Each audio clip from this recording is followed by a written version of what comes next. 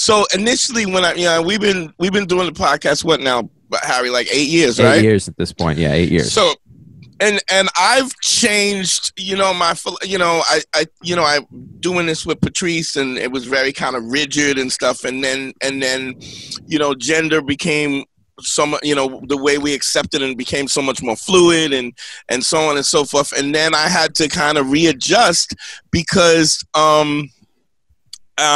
we used to talk about, masculinity and femininity and in a very kind of boxed in way, and then I was dealing this, and I wanted to be able to give advice, or at least take the principles that I thought were applied and be able to apply it to LGBT community as well. And so the model kind of became not so much masculine and feminine, but dominant and submissive. Because because I'm just trying to make sense. I knew that there was a specific truth to what I was saying, but I didn't know how to readjust it to the LGBT community. And I think the first thing was we had there was a good friend of ours. I'll tell you who it is later, but she's a lesbian, and she was dating this girl, or trying to date this girl, who was putting her in the friend zone, right? And I you just gotta learn that the rules of the friend zone, it applies no matter what the sex of the person is, whether it's lesbians, gay men. Like, the rules are the same. Because it's really dominant and submissive. It's the person that's more aggressive and the person that's less aggressive or whatever. And when you figure out what the principles are, then when you figure out how it fits in, then the principles apply. And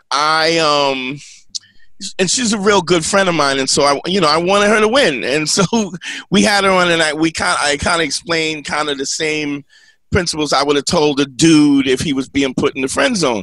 And so that was kind of the same thing that was happening with you. But at that point in time, I had been doing that with my gay and lesbian friends, and anyway. Is this like a really exaggerated, elegant way for you to just call me a bottom? We weren't getting there, but I guess now we know. I wasn't. It's like the Torah to be like, guys, Matteo's a bottom. No, I get that. I also think too, the obviously the rules of what gender is and the confinements of that, I think, is not something that's applicable only to the queer community, but also exists predominantly in the straight community. It's just that we probably have an easier time tapping into maybe those subjects than straight people. In a lot of ways, straight men, I find, have a really hard time.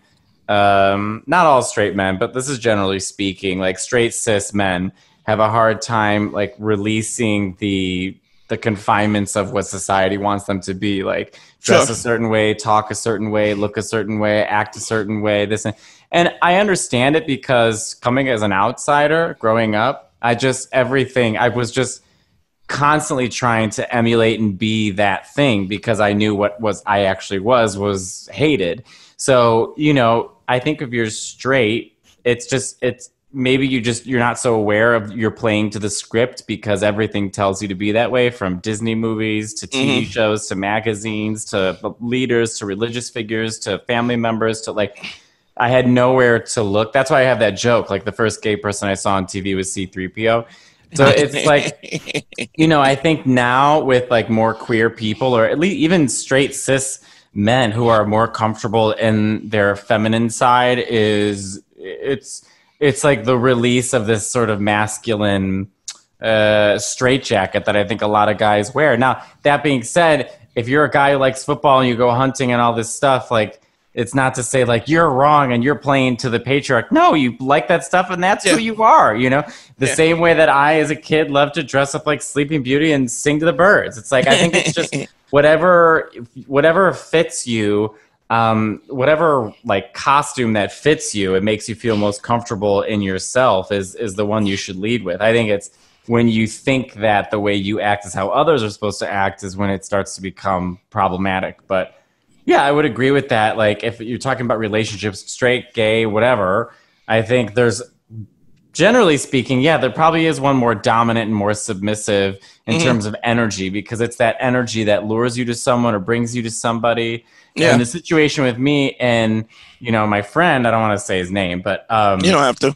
He was definitely more dominant. Right. And I was just like, God, I was like a wet puddle. I was like Alex Mack when she would turn into a puddle. Like, I was just like, could not get it together. I have more confidence now, but yeah. Well, I find that it's, you know, even when two people are connected, no matter what, when two people are doing something together, somebody at some point has to defer to somebody else. It's like, it's the reason that there's a co-pilot and the person who is the head pilot.